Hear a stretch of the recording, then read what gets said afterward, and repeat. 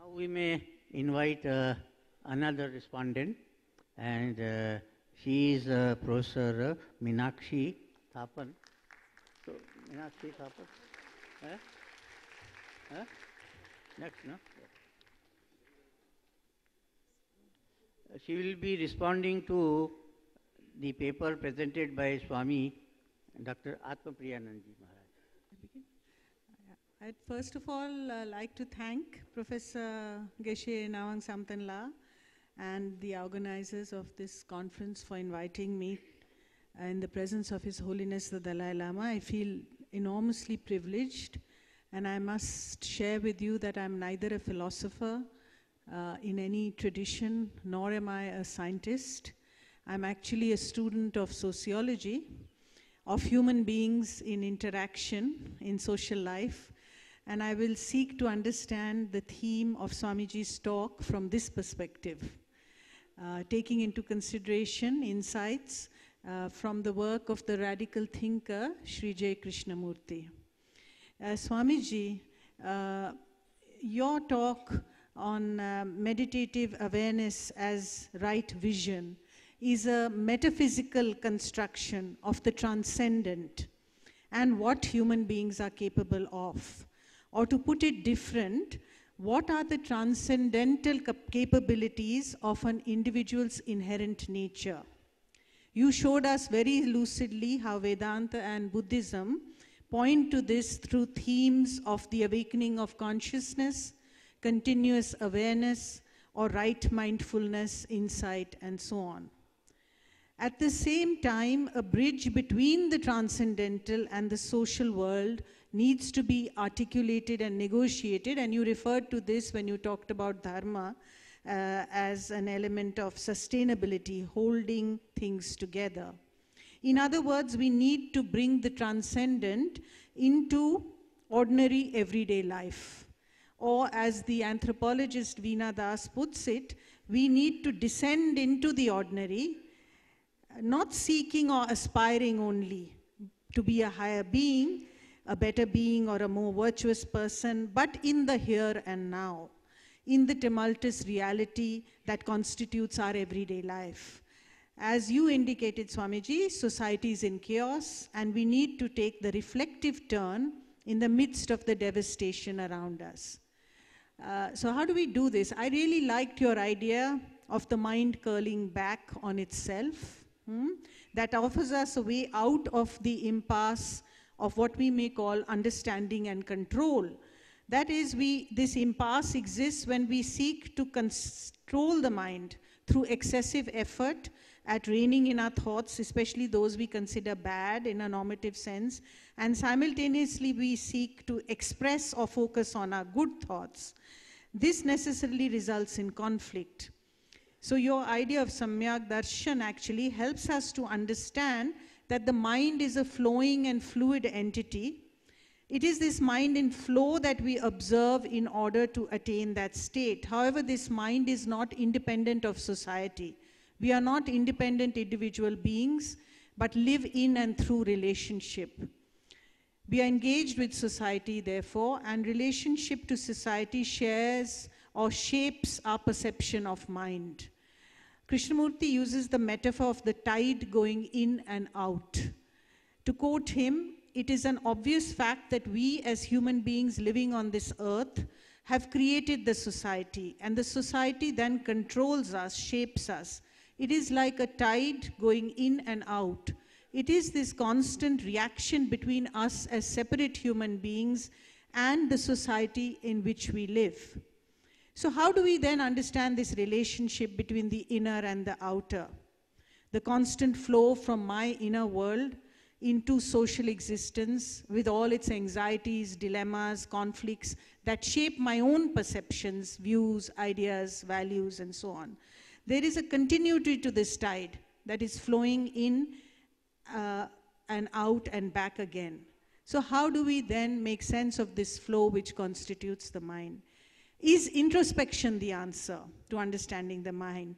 Perhaps we need to pose the question, what is the relationship between self-knowledge, introspection, and meditative awareness? We may think that through introspection, a process of inner exploration, we may gain an understanding of our mind. What, however, do we mean by introspection? Krishnamurti says introspection is a process in which there is no release, because it's a process of transforming what is into something which it is not. So in a sense, it's a false process of understanding oneself. He argues that introspection is actually an accumulative process in which there is an attempt to understand what one is, or a thought, in connection with something else, not really in necessarily how one really is. So there can be conflict, division, created out of this aspiration for an ideal and discovering oneself as one really is. As he points out, is introspection then an attempt merely at self-improvement? And this is actually, we may say, a kind of self-centeredness and accumulative process.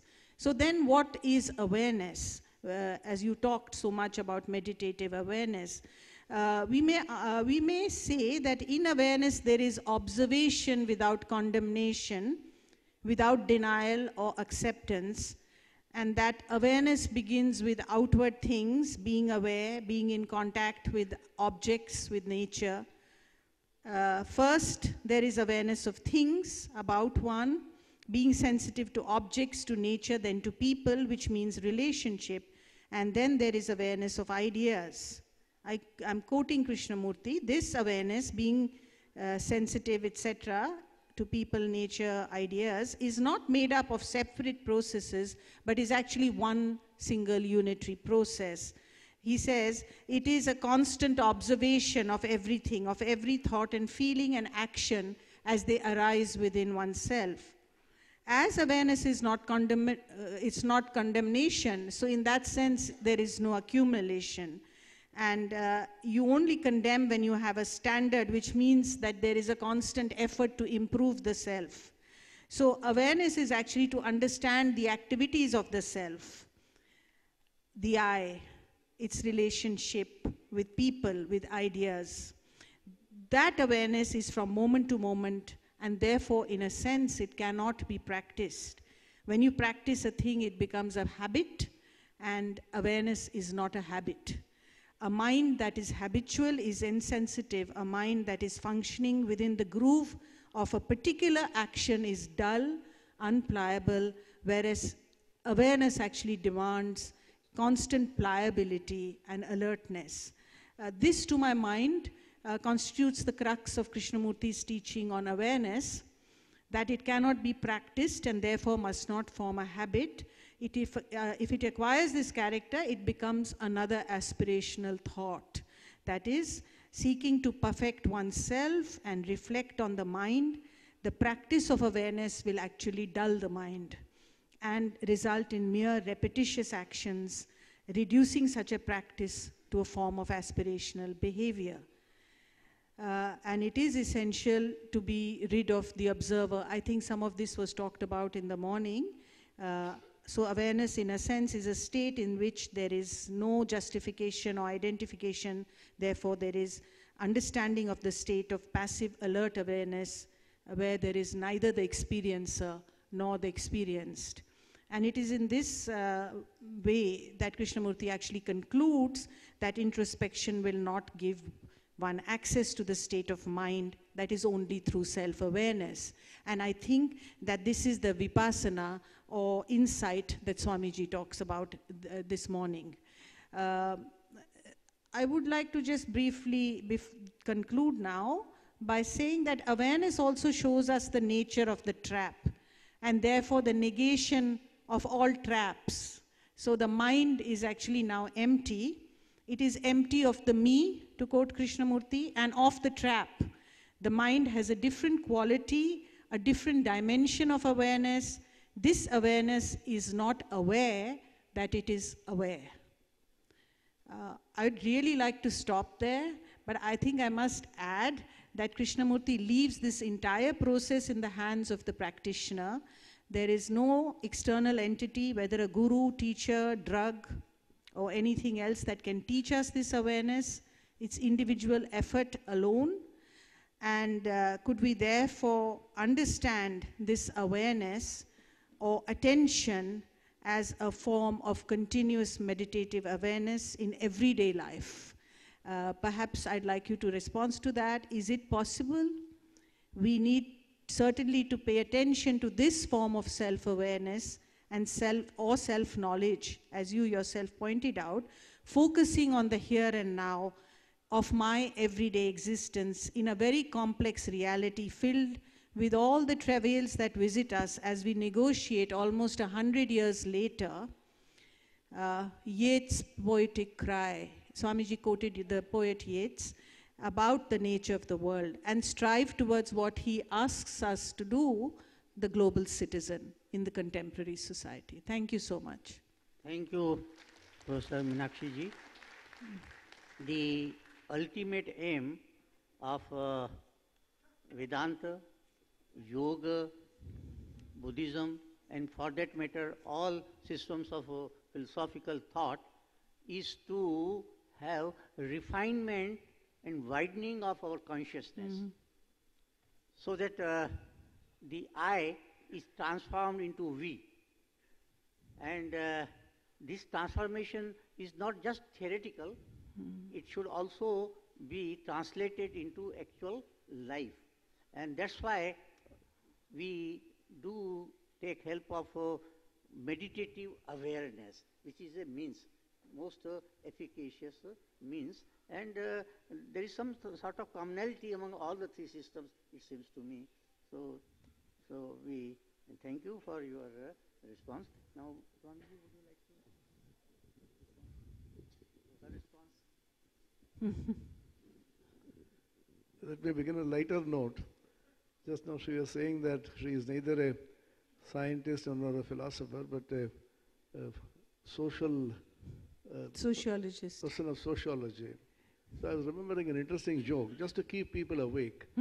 Post-lunch session is very difficult for a speaker.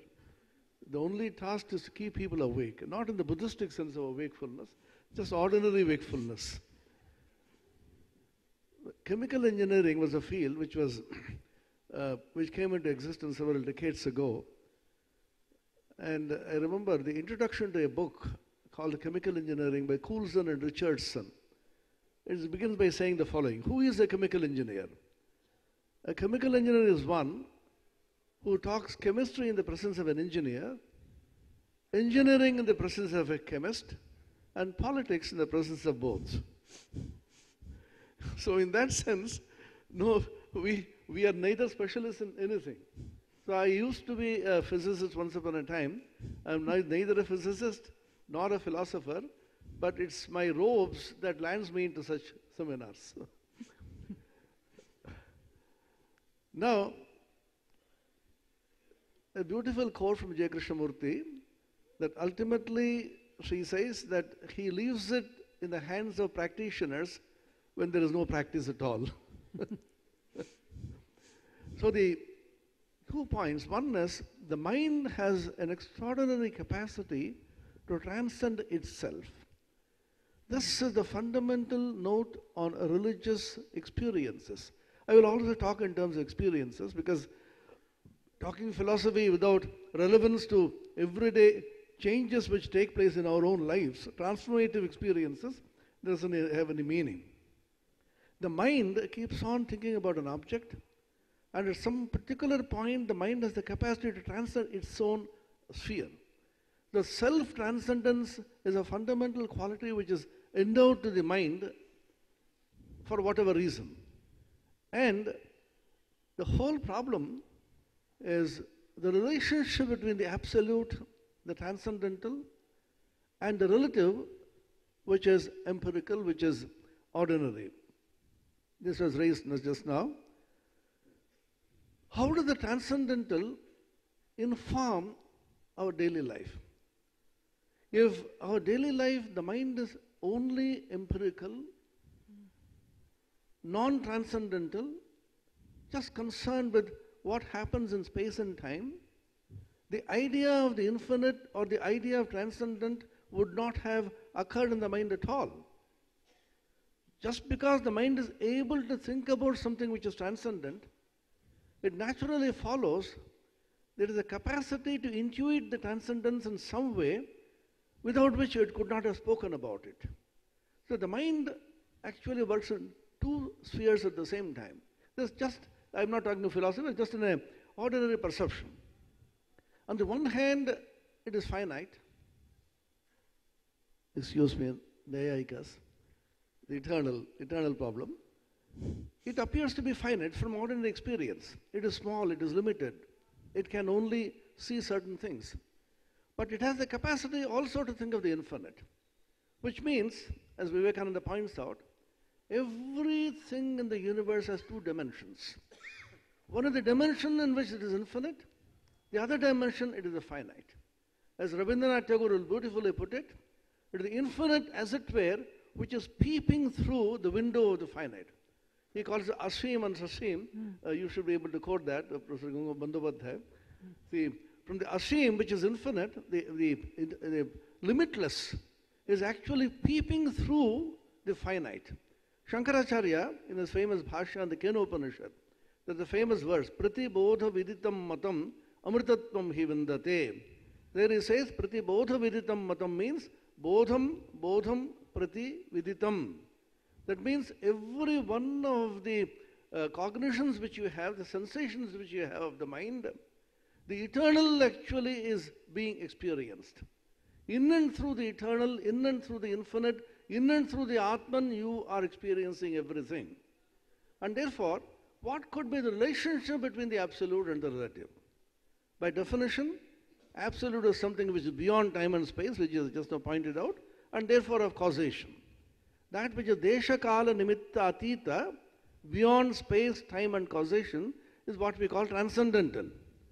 And that which is not transcendental is obviously conditioned by space, time and causation. Can there be a relationship at all? J. Krishnamurti, one of the lectures I've heard, he says there can't be a relationship. How can the transcendent be related, absolute be related to the relative? He says the only relationship, if at all it can have, is through love, through compassion.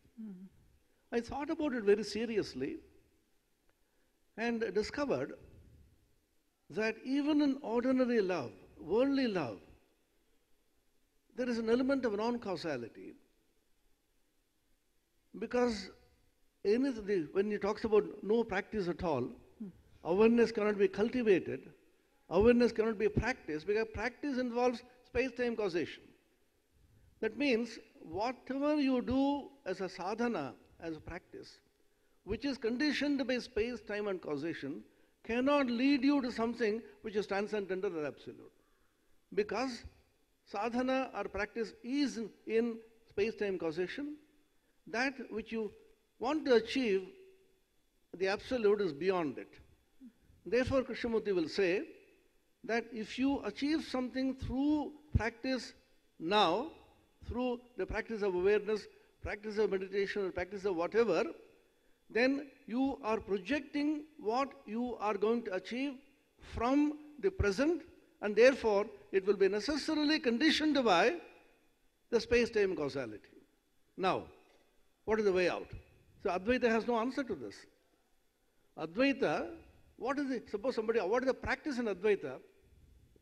As Krishnamurti says, there is no practice at all. If there is no practice, how do you realize that you are the Brahman, you are the infinite? The answer is, the practice is removal of the ignorance that you are not Brahman. So there are two streams in Vedanta, for example. You begin by saying, who am I? Who is the I? Koham. One stream says, in the Jnana path, it is Soham. I am that infinite consciousness which is Brahman. And the Bhakti path, I am Naham. I reduce myself to a non-entity, to Shunya. And the Shunya and Purna, Shunya of the Buddhism, Nagarjuna's Buddhism, and the Purna of Shankara Vedanta are identical. This can be mathematically proved. In fact, Swami Ramakrishnananda, one of the illustrious disciples of Sri Ramakrishna, gave a simple example. Simple trigonometry. Shall I mention this? school trigonometry, all of you know the 4 quadrants. And you know, sine, cos, and tan, all of them are positive in the first quadrant, and sine is positive in the second quadrant, tan is positive in the third quadrant, and cosine is positive in the fourth quadrant. Now, when you keep increasing the angle, when you exactly reach 90 degrees or pi by 2, tan is infinite. Tan pi by 2 is infinite. When you infinitesimally increase it, tan becomes negative. To be able to move from infinite to negative, it must have passed through 0, which proves 0 and infinity are the same. Why I mention this is because one is you reduce your ego to a non-entity so that the ego simply becomes empty, what Krishnamurti called the emptiness of the mind. Then you become Purna. The approaches of Purna and Shunya, the Bhakti and Jnana, they merge there. Now, the meditative awareness which is being spoken about in Buddhism and Vipassana, etc., which has been referred to, that is a practice in which awareness remains without specific focus. This has been discussed in the Mandukya Upanishad, which has been referred to Professor Bandabadhyaya. In the waking state, your awareness outwardly focused. I am talking to you, I am looking at you. My entire awareness called prajna is focused outward, called bahish prajna. When I am dreaming, my entire focus of awareness is antah prajna, inwardly focused. Yeah, I'm coming. And if it is a totally non-focus as in deep sleep, it is prajnana ghana, it is without any focus. Now, can you simulate that unfocused awareness in the waking state? This comes very close to what Mahesh Yogi used to talk about as transcendental meditation. One great Swami told us, it simply is simulating sleep while you are awake. Which means, is it possible for you, while being fully awake in the waking state and going about all your actions, to remain in a state of awareness in which awareness doesn't get particularly focused? How do you practice this? The Bhagavad Gita says, it is the Prakriti which is functioning. Prakriti kriyamanani gune karmani sarvashaha. The mind and the body and the antakarana and the senses, they are all, let them do what they do. You remain as a constant, non-participating awareness or a witness. The Shakshi Chaitanya which Vedanta talks about. So this is one easy way in which you, as you said, going about your daily life, now and then you remember that you can cut yourself off. A simple example which comes to me, when I am talking to you, I am seeing myself in that screen. But I am talking to you, I project myself in the screen looking at you. Can you do that? You go about all your actions, but constantly project yourself in the screen and look at you.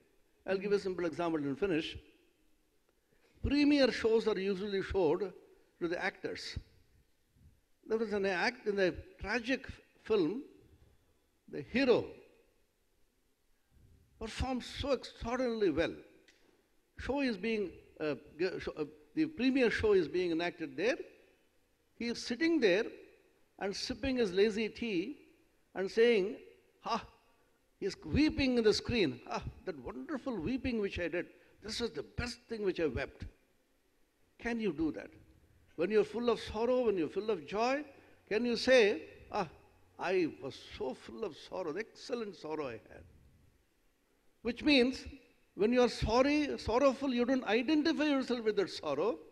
When you're joyful, you don't identify with that joy, but remain as a non-participating witness of your sorrow, of all your emotions.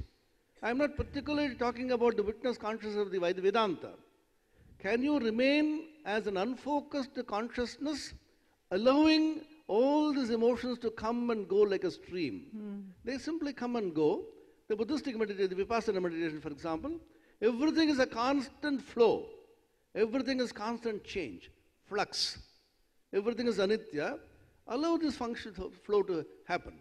You remain as an unfocused consciousness, neither outward focused nor inward focused. Consciousness is a very interesting phenomenon. In dreams, consciousness itself has the capacity to divide itself into a subject and an object. So much discussion of subject and object. In dream, what do? I create a subject, I am the object myself. That means both of them emanate from consciousness and both of them therefore go back to consciousness. Can you remain as identifying yourself with unfocused awareness consciousness without getting broken up into subject-object? This is possible to practice.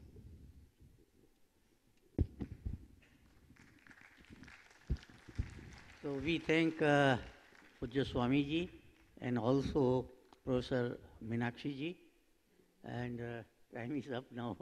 So we may now invite the next respondent, and that is Dr.